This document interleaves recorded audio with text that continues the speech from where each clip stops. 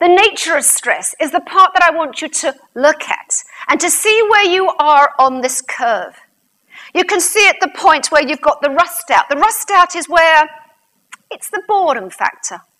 You know, when you haven't got enough to do, is equally as stressful as when you go over the curve and you've got too much to do.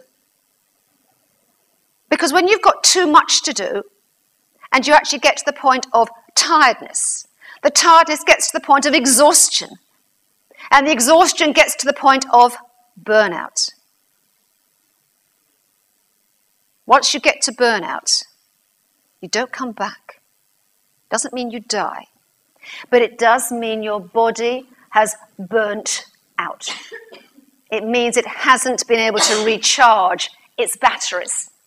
That's what happens to your body. But think of the warning signs, because the warning signs are there. How long do you think you can stay at optimum performance for? Short or a long period of time? Short or long?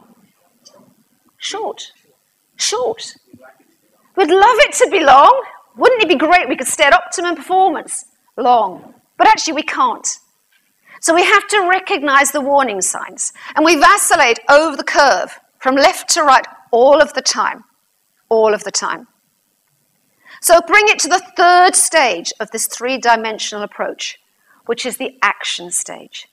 The action is, what are we going to do about it? We know stress, we know pressure, we understand the difference between the two. There are the warning signs which we may or may not ignore. And now we come into the action stage. What tangible things can you take away in your hand and do something with it? Our work-life balance. As speakers, almost certainly if you're working for yourselves, as entrepreneurs, the chances are you're going to be working 24/7. The chances are you're your own PA. The chances are you are your own secretary. The chances are you are everything. So where is your work-life balance?